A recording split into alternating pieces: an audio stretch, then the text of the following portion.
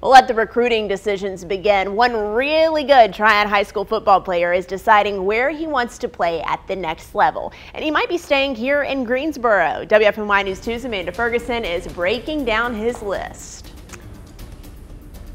When you're a five-star recruit like Grimsley defensive tackle Travis Shaw, you can choose where you're going to play in college. For Travis, he's narrowed it down to 4 schools: North Carolina, Clemson, Georgia, and North Carolina A&T. I'm a kid from Greensboro, North Carolina, so you just got to pick A&T there. The Grimsley Rising senior defensive tackle Travis Shaw could be an Aggie. Travis Shaw in the backfield. They're homeschooled, and also they're HBCU. I think sometimes people overlook the HBCUs and things like that. So even though you're 1-star, 2-star, 3-star, 4-star, 5-star, whatever, it don't matter where you play at. You can make a name for yourself anywhere. Those aren't the only reasons North Carolina A&T is on his list. The program has a winning culture. They get things done on the field.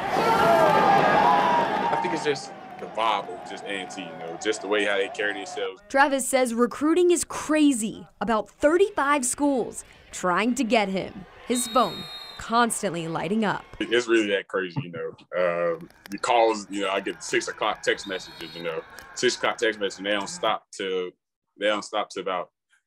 about 10, 11 at night. So it's just constantly. And it's from different coaches.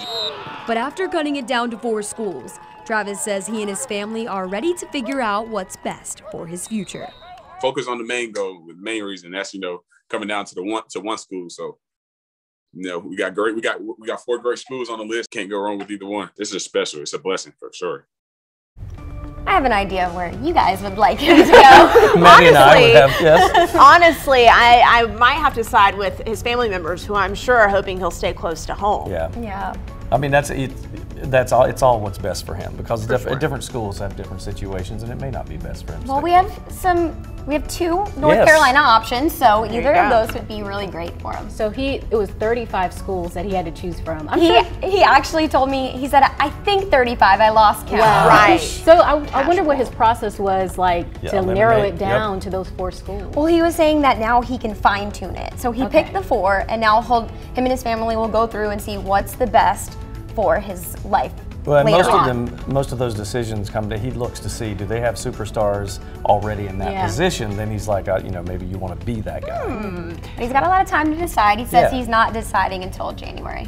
Oh, okay. He has plenty of time. I like when he said he had coaches texting him until 10 at night. Can you imagine? Being a high school kid and getting all these offers. And he seems so smart too. He's very well spoken. Very Put together. His family must be really proud. Yes, absolutely.